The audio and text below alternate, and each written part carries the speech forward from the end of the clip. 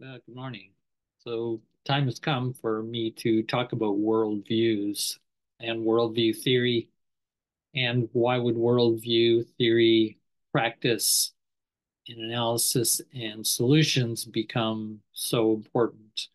Well, it has been important for a long time that the West, the dominant Western worldview that many people have analyzed and talked about and offered solutions to, is a worldview that is no longer guiding us very well. So that's the simple point of why do worldview analysis, and worldview being even below notions of religion, notions of value systems, although those are all related to what a worldview is. How do we come to understand ourselves and our way of being, our future and purpose and mission, not only individually, but collectively?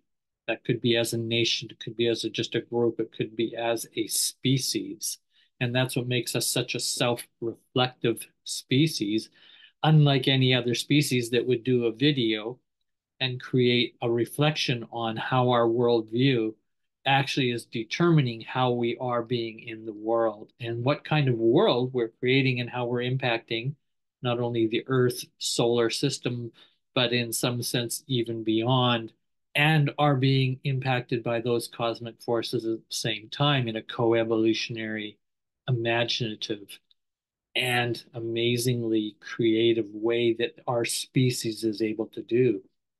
Seriously, folks, you can see we are a very unique species, and all the kudos to post-humanism, transhumanism, philosophies, ideologies that are being perpetuated today.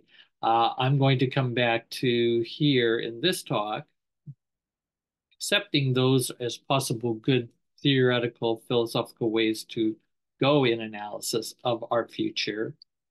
But I am very concerned about the future, have been since I was at least 14, 15 years old, consciously aware that the way we're doing things doesn't work. We are the only species spoiling its own nest. I was aware of that before I finished high school.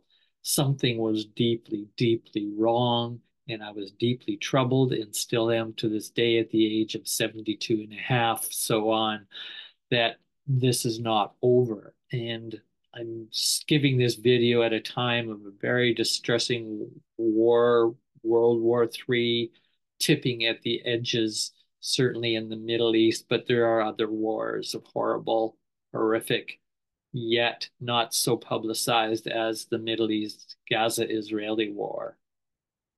So all that in context, a world that seems unsustainable with a future. If I was a child today at 10, I would say, what is my future?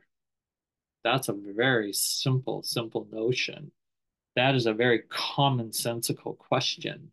Now, whether we allow, we, the adults, encourage and culturally encourage youth to actually contemplate their future, that's another story. That's another video. That's a critique I have massively of the kind of dominant worldview that is still perpetuating a kind of denial of the realities of the mess we're in.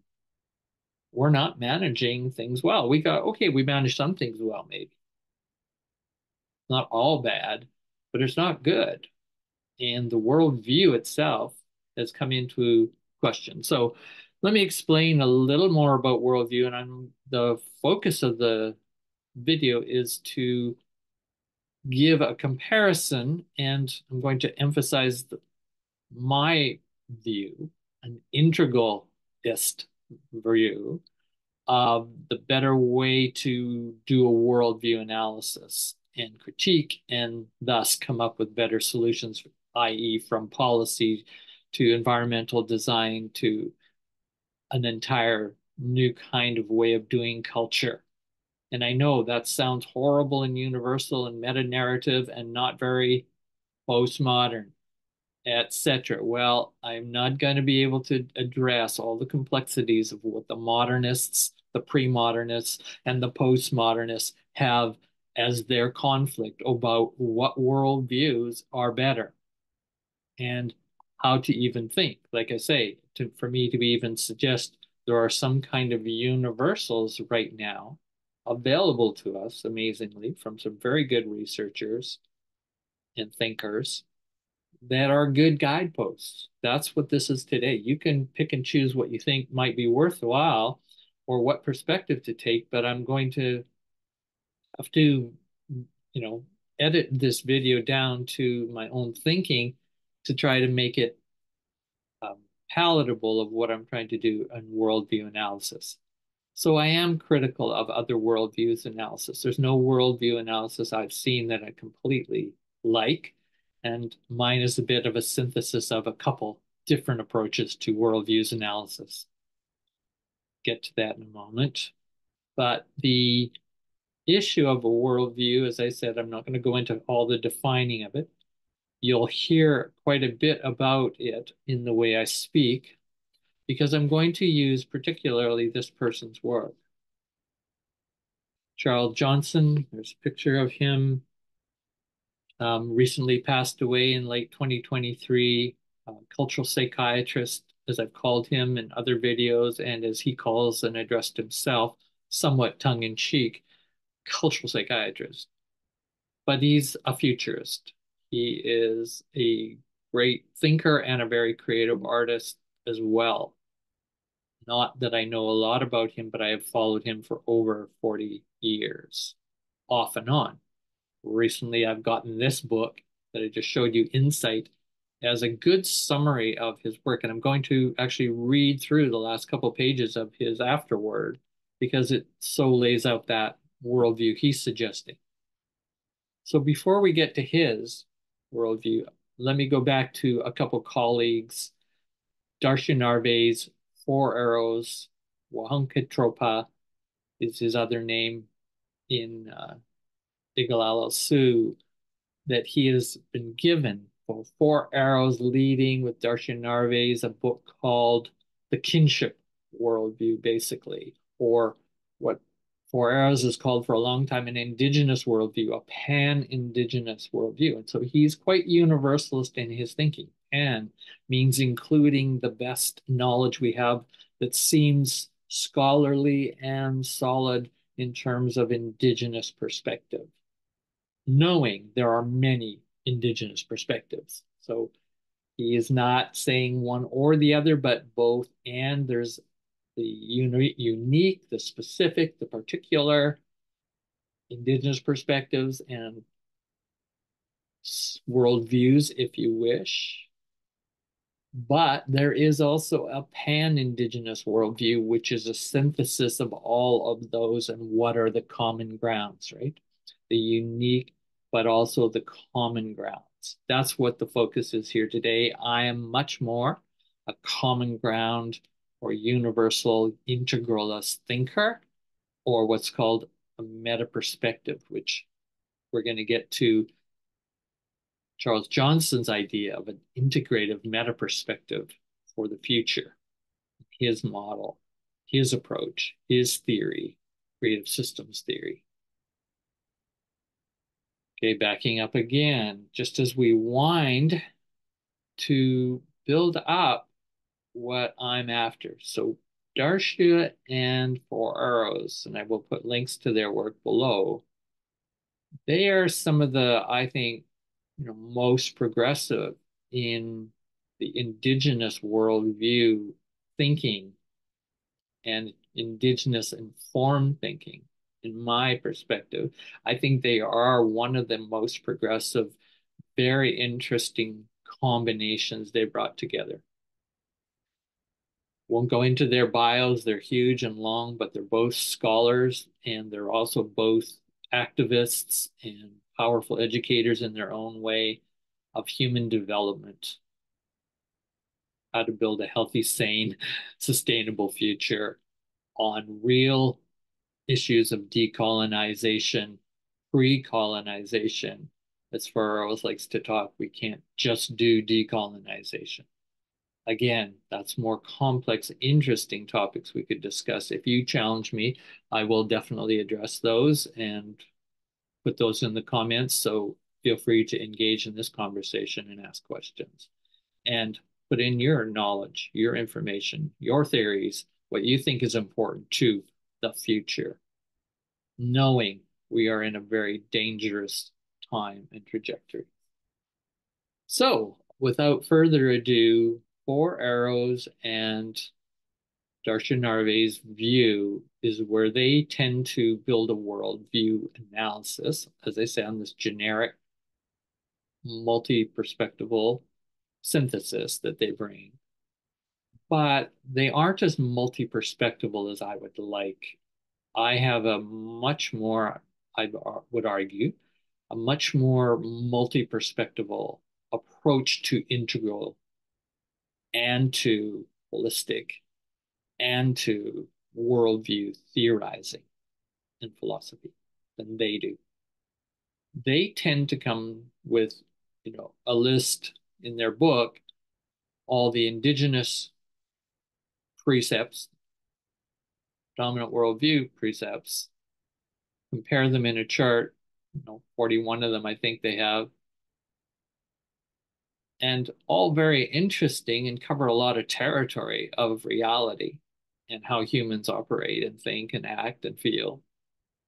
And the valuing of those, obviously more valued if you're in the indigenous perspective, or what they call kinship worldview, the dominant perspective, which they kind of call the whole Western modern industrial complex of a worldview. That's what we sort of know, what we call the Western dominant scientific, etc. They compare those and build their worldview theory. It's two-framed theory on what I would call a foundation of, which they don't acknowledge in their work that I know of. And I know their work fairly well. I'm not an expert on their work, but I am, especially with Four Arrows' work, who is one of the leaders of this way of building this worldview analysis of two theories. They tend to build their analysis in that book that I'm referring to on the kinship worldview in terms of, how would I say it, virtues. So it has a virtues frame, meta frame, that holds it all together, which is comparing the virtue of this, the virtue of that, or the virtue of this and the vice of that, right? The opposite in a way, even though they argue, and Four Arrows particularly argues vociferously, it is not a total binary they are working with, but yes, it is binaric. It has the qualities of polarizing world view analysis and comparison. And basically, they're saying we should be more on the indigenous worldview in terms of values, which are virtues. I mean, most of those you can read, they more or less come out to a virtues. So it's like good and bad, more or less, moral, less moral, immoral. But they're not totally idealistic. We can just move to one from the other, which we're in right now, right? Which is dominating the dominant Western worldview.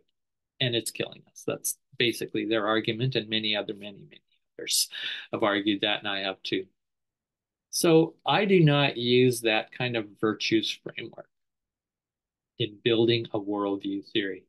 Well, that's really the first key point of this video, my first talk on this, and I'm still developing this. I haven't written this out really well and carefully, comparing the Four Arrows Narvaez and this kind of more Fisherian approach, which is really Fisherian and Johnston that I'm purveying here. But also there's integralist thinkers like a Charles Johnston, like a myself, who are beyond that I'm not going to be naming in this video. If you want to inquire, I rely on several different streams of integral thought, philosophy, theorizing, and ultimately an integral world meta perspective or worldview. And critical, just to make sure both Four Arrows and Darcia Narvaez are criticalists. I am a criticalist. Charles Johnson is a criticalist, although he is a lot lighter than I am. I'm much more a deeper conflict theory, critical theory thinker than he is as well. But what I'm bringing together as I start to read now, and I'm picking the book up very quickly. I realize that's a long intro. Sorry about that, but I feel I just have to build this framework a bit so that when I read Charles Johnson, you're going to get a better feel for the comparison of why I'm reading. The comparison with this more virtues-based model of worldview analysis. I came up this morning when I was reading Charles Johnson's summary in his afterword. He calls it stumbling awkwardly toward the possible future for our species and this planetary ecosystem. Stumbling awkwardly is a good phrase because he often says, which I really appreciate, if this theory, creative systems theory, CST, that's his thing, that's his dedicated life, 50 plus years, I believe. He's been working on that, has written near 20 books published, runs the creative, was founder of the Creative Human Institute. Just get the name right here, front of the book. Eventually, at some point, the Institute for Creative Development out of Seattle, Washington. So he's an American. He's a white guy and all those problems, just like I'm, Eurocentric history roots, white guy in Canada. So I've been kind of watching for Arrow's work and his development. Then he joined with Darcia Narvaez. I've been watching Charles Johnson and some other integralists like Ken Wilber, for example, really important in my work and life trajectory for the last 40 plus years. And I've been building slowly and watching this trajectory, kind of triangulating those different views of a worldview analysis. And as an integralist, that's what I'm interested in, always finding, those many differences, how to pull them together, pull the best from all of them, and build a synthesis, which I would like to have and think that is better than the others. Not because I'm superior to the others, but because I'm a creative person. I always want to create better combinations and solutions. That makes me an innovator. Every innovator who builds Mousetrap wants to build one better than the ones that are already out there. Otherwise, why would you build one? It's the better and how we define better that is much more complex and a moral issue and an ethical issue, which I take very seriously. So let's get beyond better, but let's get to which is more complete is another way that integralists like to talk. More complete, more multi-perspectival. And that's what my critique is, again, of For Arrows and the Darcia Narvaez direction, their sort of trajectory of this virtues-based worldview analysis. Okay, so we want to integrate the best of that. We want to add it to something else. And when I say add, I don't just mean X plus Y. That I'm talking about a real synergy, right? Where X plus Y is more than X plus Y. It's a Z. It's of a new dimension that you move into. It's like a quantum leap of bringing together. And that's what I would like to bring to the planet in my legacy. And I still have probably maybe a decade or two to live here to pull off that synthesis and certainly welcome others to do that with me. Whereas bringing that particular perspective, I call the indigenous perspective overall toward worldview analysis. Charles Johnson, in my view, brings what I would call a creative perspective to worldview analysis. Again, put them both together and let's utilize those to a new futures planning, design, and operations, how we think, fat, eat, drink, build things, act, feel, treat each other, and hopefully, I say that lightly, hopefully, I mean optimistically but pessimistically, we can do much better and build a much better world. Okay, let's get into the actual options that we are going to get from Charles Johnson as a really good summary. So I think I'll just read through it in a couple pages and I'll comment on and tell you how I interpret some of Charles Johnson's work. Just before I do that, I am just lucky enough to have received, about 14 different volumes of his works. Now that he has passed away, I had made a good connection with someone at the Institute that he began, and I got a copy of each of those books, and including some posthumously published ones just in the last 2024 here. So I feel very fortunate to have that body of work, and his work is not that well known. So that's my first estimate of it. Didn't get a large following. It got a significant following, his creative systems theory, but it didn't get a large distribution. And there's a lot of different reasons for that. I think there's a lot of resistance to it because it is so potently asking us to change our dominant worldview. I think it also, just because of the structure, who he probably was as a personality, as a character, all of these things I'm still inquiring into.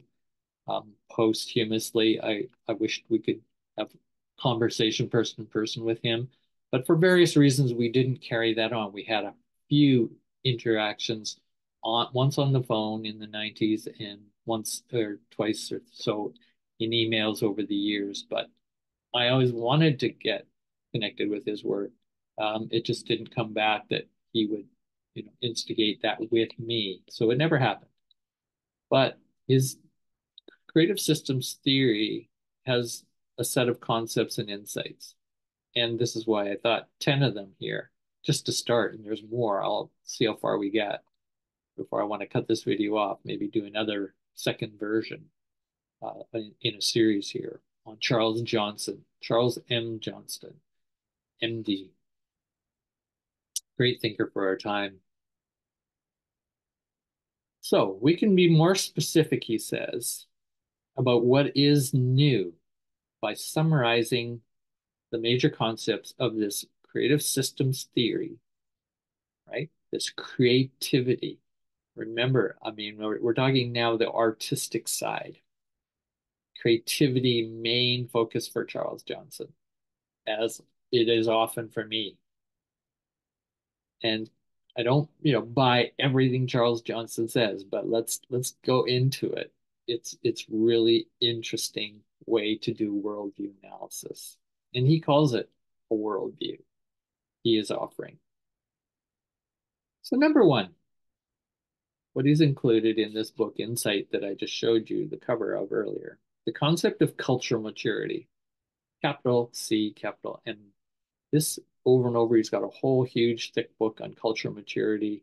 I haven't dove into it totally. I've just scanned it bits, and it'll tell you everything he thinks about and his rationale. He's a very systematic cognitive thinker about what cultural maturity would be. And you can see capital C, capital M means it's universal.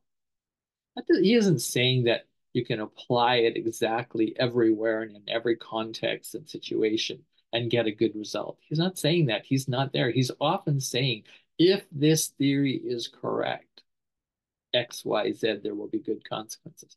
If it's not correct, and he often says that, if this isn't correct. So you read it in his writing, he's very humble that way about it being a good theorist, a good philosopher. If this is correct. But there's a lot of good evidence it probably is. Well, that's what a good theory is. It's just supposing based on good premises, good thought. And that is something I do not see when I look at the Four Arrows, Darcia Narvaez approach, and there's others, to this indigenous worldview contrast with the dominant worldview. Because it's so virtues-based, you just do not get that feeling of reading those people's works where they'll say, if this is correct, if it's not correct, dot dot dot consequences. No, they don't do that.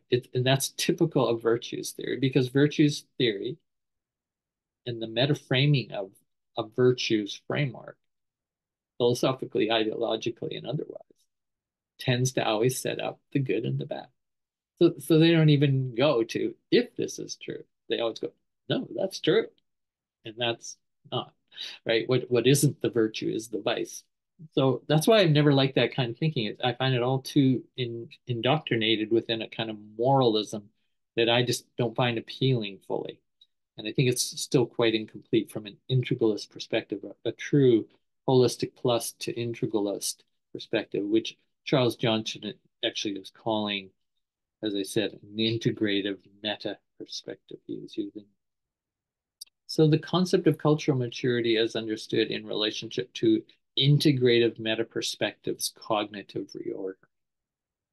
So that's one of his concepts and insights in this theory, this book he presents, this worldview. Cognitive reordering.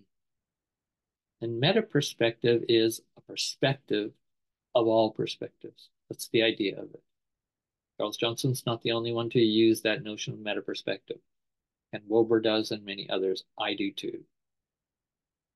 But cognitive reordering tells me something where I'm a little less attractive to Charles Johnson's theory because of his overly ambitious, if not overly obsessed focus at times on what seems to be the cognitive and the metacognitive thinking. Now, Four Arrows is interested in metacognitive thinking too, as with Darcia Narvaez, but not quite in the same way and not as huge of perspective as a Charles Johnson or an integral Ken Wilber takes on meta perspective or myself. So cognitive reordering basically is we have a thinking problem, right? The cognitive, it's about our thinking. So he's very big on thinking.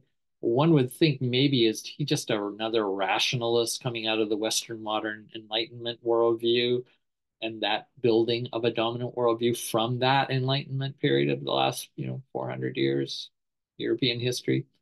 He's not totally of that camp, and you will have to discover that by reading and looking. He actually challenges the whole notion of the rational as being the be all end all.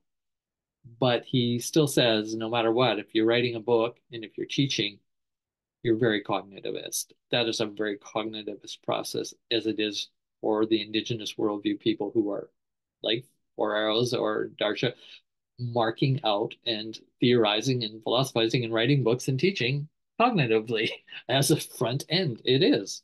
Not that there isn't emotional, affective, or moral aspects, but it is cognitive, cognitive, cognitive. And that's because we're all scholars of some kind. You can't get away from that. So let's move on. The dilemma of differentiation. This is number 2, the dilemma of differentiation. I love that. It's a very big part of my theory. I do not see it in the Four Arrows, Darcia Narvaez kind of virtues framework of worldview analysis. So here I align much more with the Johnson approach here. Differentiate meaning that in evolutionary developmental stages and development, that there are the problems of how do you go from one condition of a unity condition like an egg to two. Right? So you start with a single egg, fertilized, goes to the two condition after that. So it's from that one condition, the universal, the oneness, to the two-ness. This is a process of differentiation. Some people call it distinction. Now we can see more. And evolution, the theory behind it, is everything tends to move in differentiations. That's what growth is when it's based on that. Now, a cancer growth pattern and a pathological pattern that we could hook to and name that cancer growth is less differentiation. It's actually producing more sameness and not so much difference. Okay. Enough on that differentiation. But that's a very complex concept that moves into, we have to understand dissociation from distinct from differentiation and the problems of that. So let me just read number 2 once more and finish it. Charles Johnson, The Dilemma of Differentiation and Its Relationship to the Challenge of Thinking in Ways That Reflect that We Are Living Human Beings. So he really wants this new creative systems theory, this creative frame he uses to keep remembering we are living human beings. So he tends to be probably definitely more humanistic in orientation. He's not coming in with the big decolonizing lens of a Four Arrows or a Darcia Narvaez or many of those other worldview. Not many, but there's others who are doing that kind of decolonizing, recolonizing work. No, Charles Johnson never got into that for various reasons. I don't know why. But he's added his. And as I said, I went both. Give me that virtues based, give me this creative based, and now I think we're going to have much better worldview analysis. The two combined. Third one is application of the creative frame as a solution to the problem of understanding in living systems terms and as a way to bring detail and nuance to the understanding of human systems.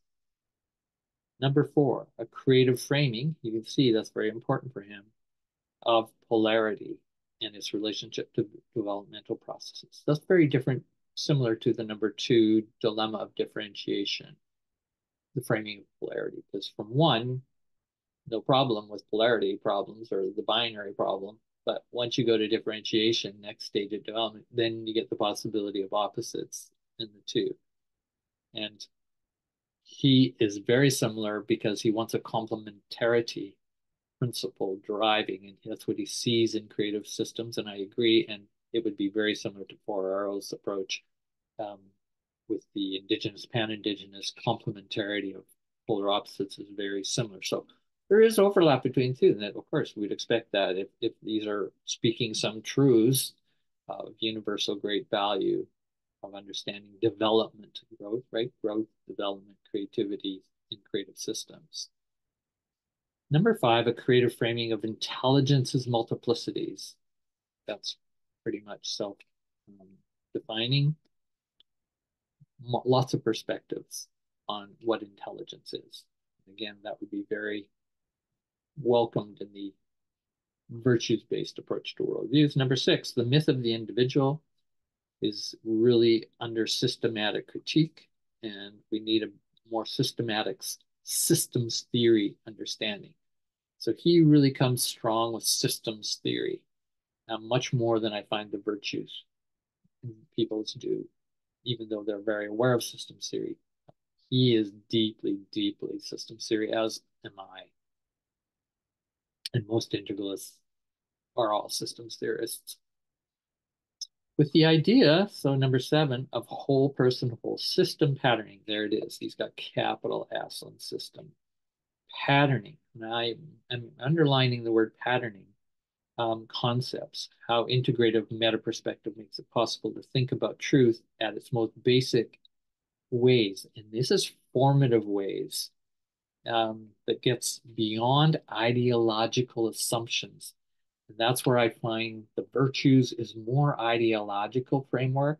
The creative frame goes deeper into the formative, proto-formative, pre-formative.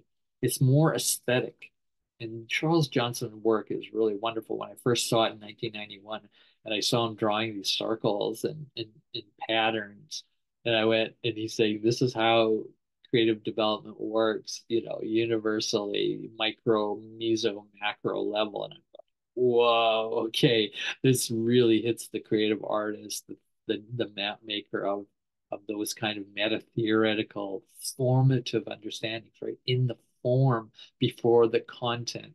And this is a really complex conversation of what is form and the philosophies of form, the feelings of form. Again, before content. So that's why the word patterning really hits. And I'm not saying there isn't patterning analysis in the best of the worldview analysis that's virtues based. or Arrows, etc. But the patterning emphasis, the depth of nuance, understanding patterning, and I love that. I have a lot of that in my work. Um, I don't find in the virtues people's work. And so number 8 and 9 just fall through nicely from what he just called getting to the patterning of the thinking of truths. Thinking is a really broad concept for him, so don't get hung up on it. It's just all about the head. That gets beyond ideological assumptions and ideological outcomes and belief systems, moral systems. He's really trying to undergo underneath that. And I think like a Nietzsche, you know, beyond good and evil, kind of philosophy. That would be a whole other really interesting conversation to compare what Nietzsche was trying to do, you know, at the turn of the century, 19th century, 20th century. But his 8 and 9 are patterning in time concepts he brings in, and let us address temporal context. Patterning in space is number 9, concepts that provide a way to address here and now contextual variables. So he is a contextualist. He is obviously a constructivist as well, that we are co-creating. Everything in systems is co-creating. So he utilizes constructivist theories and ideas, philosophies. He contextualist theories and philosophies. Postmodernists would be happy about that as well. And then he adds more this integral component, and that's Ken Wilber's basic definition when you put all those three, constructivist, contextualist, and integral aperspectivalist, which Charles Johnson does not cite Ken Wilber's integral theory, which I think is a huge error on his part not to do so, and vice versa. Wilber didn't cite Charles Johnson, and I was going, guys are crazy not to be talking to each other or at least citing each other's work. There's so much overlap. So I was the overseer seeing all that in the missing there. But yes, the point being that is the definition of the best of postmodernism, says Ken Wilber. And I totally agree. Those three conditions, those three types of perspectives, they're huge. They have a huge impact on knowledge and knowledge making and meaning sense. Okay. And number 10, parts work. I totally haven't read enough of what he means by parts work as a major contribution to available approaches for inquiry and understanding. I think parts work basically means we got to be practical too, and applying creative systems theory down to the parts, but always realizing it's a part whole. And that's what Ken Wilber argues fundamentally in his early works in the 90s. This is a holonic approach. Holons, part wholes / wholes. Okay, and then he says there's a few more questions, and he gives again some more detail, and I really feel these are important to walk through slowly. I know this is going to be a bit of a long video because of it, but it's just so good to hear how he tweezes apart in a way that the virtues people don't tweeze the same way. They tend to focus more on moral teachings, and this is not here, but there's obviously a moral base underneath all of this, and that is to follow the laws of creative systems, which is creation, capital C, creative systems, capital C, capital S. This is where Johnston is. He was a very respectful, very sanctified thinker, and I love the embrace.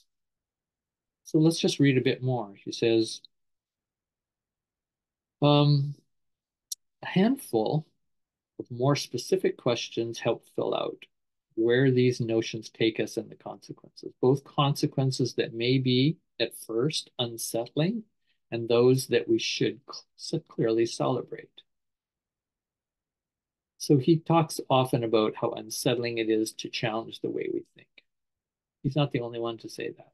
Yeah, all worldview analysis and the self-responsibility to do a worldview analysis of my own thinking and ways of living, and the society in which I belong to and its ways of thinking. The education system that supports that, the governments that support that worldview and that thinking and being, ways of being, we need to be able to go through the unsettling. And that's a nice word for the terror of change at a deep worldview level or meta level. And he's right that this requires a whole cognitive reorienting and prioritizing and developmental capability, capacitance, he calls it, Charles Johnson.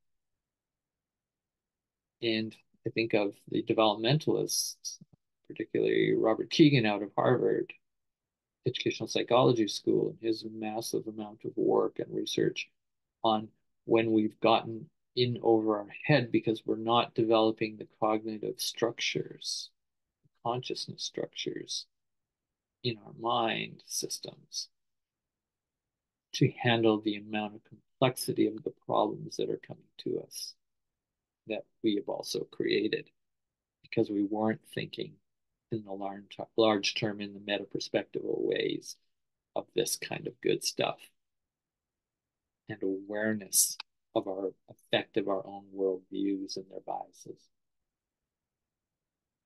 Okay, let's go on to his questions, and then he's got some more real specific things that I think help give you a sense of creative systems theory and what it's bringing to the table. And then I'll wrap up the video. So he says, what do we necessarily leave behind? This feels very important in his creative systems theory. We're going to have to leave stuff behind. Why? Because stuff is, we need to change our worldview. So we're going to have to leave things that are related to how we thought, felt, operated in the old, what's called the older worldview, or the less functional, the less complete, even pathological parts of that worldview as we move to new worldviews, building the new worldview. And those arguably have levels as well. You don't just go from one to the other. That's why I don't like the binary imaginary of the virtues worldview peoples.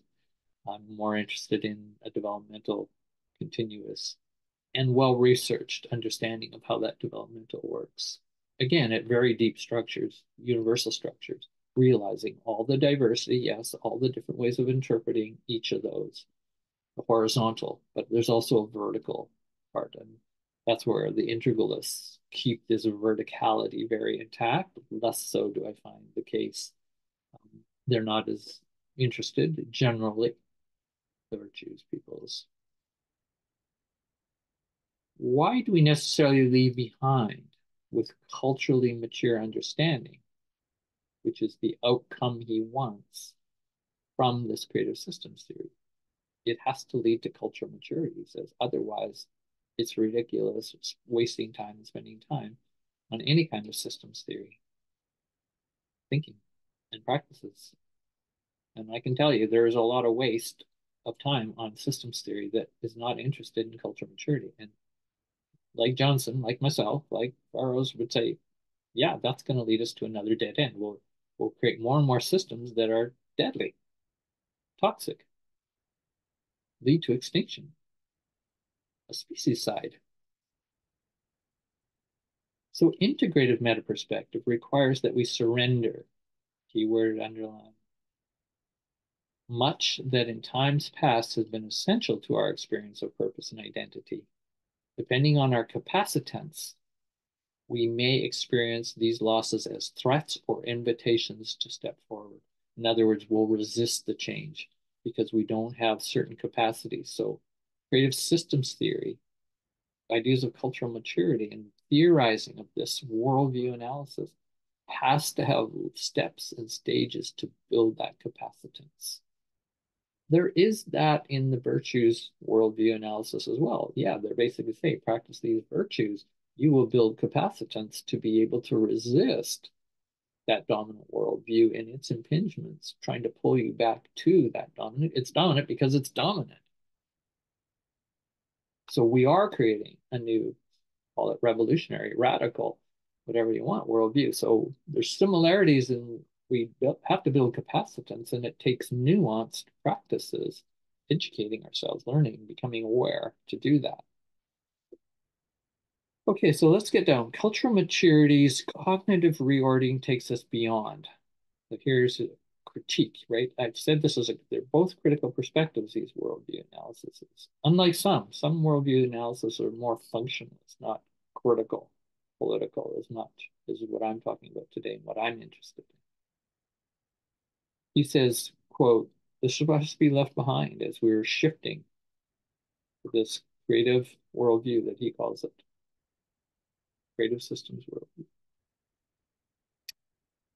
Ideas of, quote, chosen people, notions of national and social identity have to change and be left behind, surrendered to.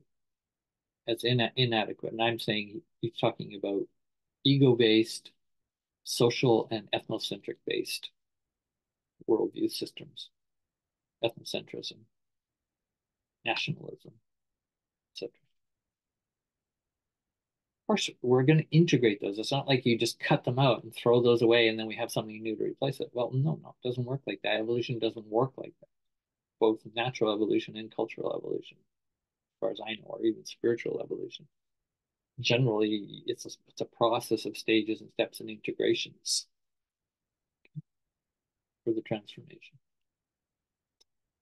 The chosen people, notions, and national and social identity have to be left behind, surrendered. Heroic and romantic concepts of limitless possibility have to be surrendered. This has been a deadly concept of limitless possibilities. And so all people who are pushing the possibilities framework or paradigm nowadays, right? You hear all their positivity toward, oh, possibility thinking, it's so great, it's so creative. Yeah, it is. But it's not about limited possibilities. And certainly it's not about thinking that we don't have a limited resource planet here. So ecological critique has had this worldview. So an ecological worldview orientation, which comes back even further than a lot of the indigenous critique of late.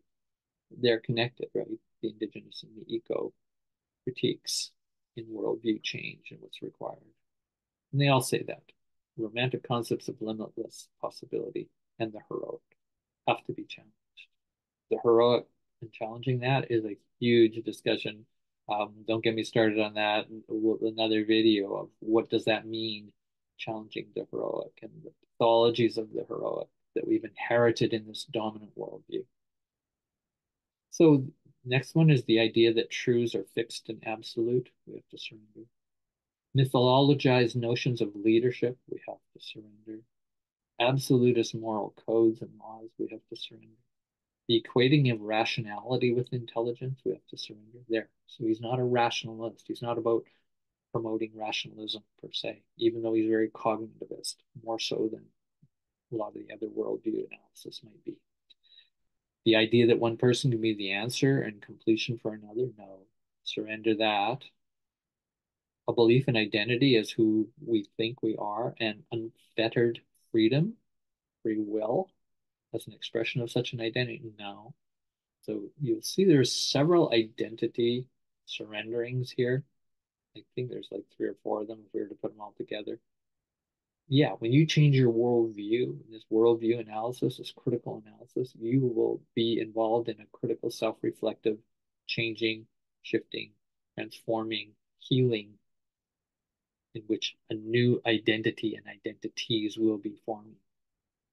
And he is definitely not totally in favor of alone, just a move to this kind of political identity correctness move that's going on right today. He actually writes about its limitation, and it tends to just form another kind of ethnocentrism within, we're a very specific color, sexual orientation, political identity formation, and therefore we should have privilege and rights and all kinds of things. Okay, maybe that's good to a point in its creative system. But if that's all you have and you don't have a bigger view of the entire creative system's big picture, and then check up yourself, check up your wanting to narrow down identities to such political entities and lose the relationship between the natural and the spiritual. So it's not just cultural identity. So I love Charles Johnson's model because it's such an attack on the mythology of culturalism, where one thinks that they can build an identity out of culture and they iconicize and really devote themselves to culture, pop culture, and all of these worlds swirling in cultural reality. And it's only 1/3 of an integralist framework of reality, cosmic perspective. So, a cosmocentric perspective, an integralist cosmocentric perspective, would include the natural, the cultural, and the spiritual realms. It doesn't put cultural as totally privileged. And that's what we've gotten into, sadly, through a lot of generations of culturalism. And then he's got the last three I'll read that we have to surrender is postmodern beliefs that make truths options endless. Again, it's kind of the problem of unfettered freedom to think whatever you want, have different identities for whatever you want, that everything is limitless. It's just imagine, our imagination is the limit. No, that's like way too swingy, loosey, not connected to big picture worldview, critical analysis. And he's basically saying these postmodern beliefs, often called relativism, um, that makes truth options and reality options endless. Well, a lot of posthumanism and transhumanism, I find, falls into that not so good categorizing and, and rebuilding of what they think is a post-humanist or transhumanist worldview. Another topic for another time, but this is why I find this much more satisfying than those solutions offered by those kinds of thinkers and theorists. And then he says we have to surrender parental, omniscient notions of spiritual truth. This kind of paternalizing is what he's getting to behind, paternalistic religions and the paternalizing of ideological secular religions and views, worldviews.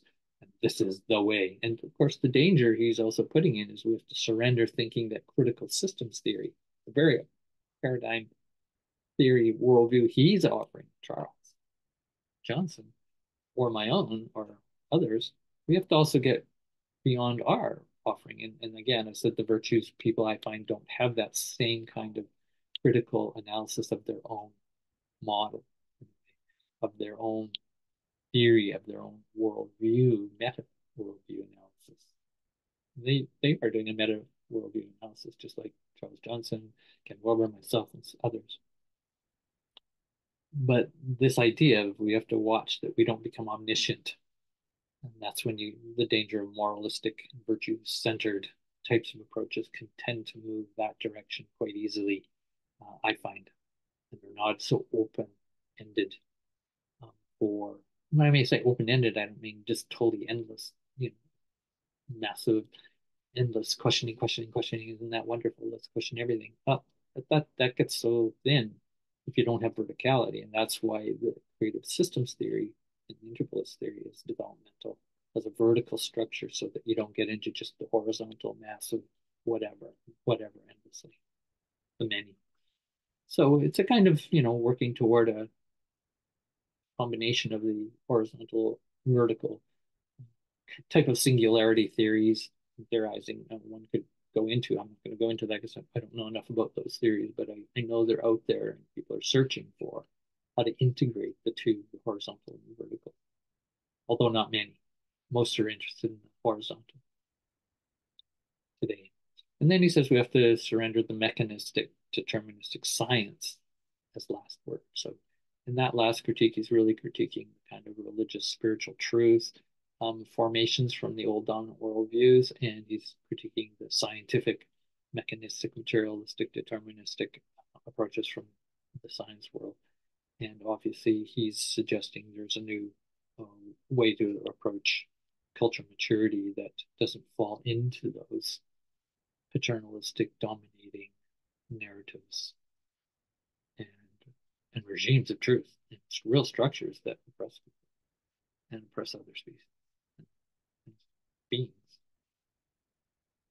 Okay, so I think that's probably lots. There isn't a whole other section on where I kept looking, where is he going to talk about fear and its importance, of course, because that's my specialty. And he doesn't go into it at all like I would like to. And that's why I do appreciate Four Arrows particularly goes into that more in his work.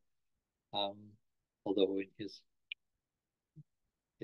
worldview analysis per se, it's not the forefront of his criteria for analyzing, being in touch with reality, not being in touch with reality. I go into it way more in my work, and I'm unique that way as a worldview theorist, if you will. But for Charles Johnston does say that we need a greater tolerance for uncertainty and complexity as he goes on in that chapter. Again, I won't read. And how could I say that? I mean, it sounds so simple to say we need more flexibility, capacitance, more ability to handle the ambiguity, the opposites, the polar opposites.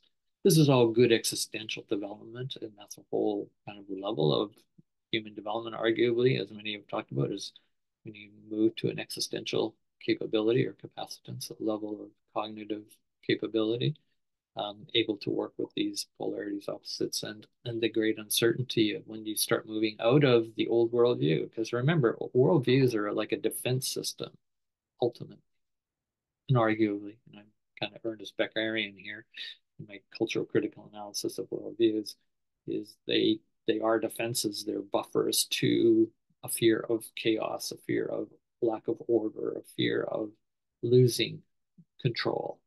And so there's always a danger of a kind of security, safety, enclosure, right? A kind of boxing in and freezing almost of truths, realities, moral goods, etc., universal principles. And so he's saying is if you're going to go through worldview analysis, be prepared. You're going to kind of fly back to the old. I want it to be the old way is more secure there, more safe, more certain. Now going into this new worldview, I don't fully understand it. Well, that arguably from the developmentalist point of view, that does happen when you start shifting up levels of cognitive development to higher levels from concrete operations to formal operations to post-formal operations to integral post-formal operations, as some theorists have been arguing that we are capable of as human beings and creative beings. So I'll finish with creativity at the center. That's kind of the simple words, creativity at the center. He is Charles Johnston. Again, one of his books that are available, of his many. You may or may not want to read his work. He's interested in human possibility, the human potential. He's like every one of the theorists I've mentioned today. We're all interested in human potential, and we're interested in how do you actually do that in a good, integrated, integral, holistic way, but also critical. Right? It can't just be a functionalist systems theory. Okay, that's lots for today. Thanks for tuning in, and forward to your comments.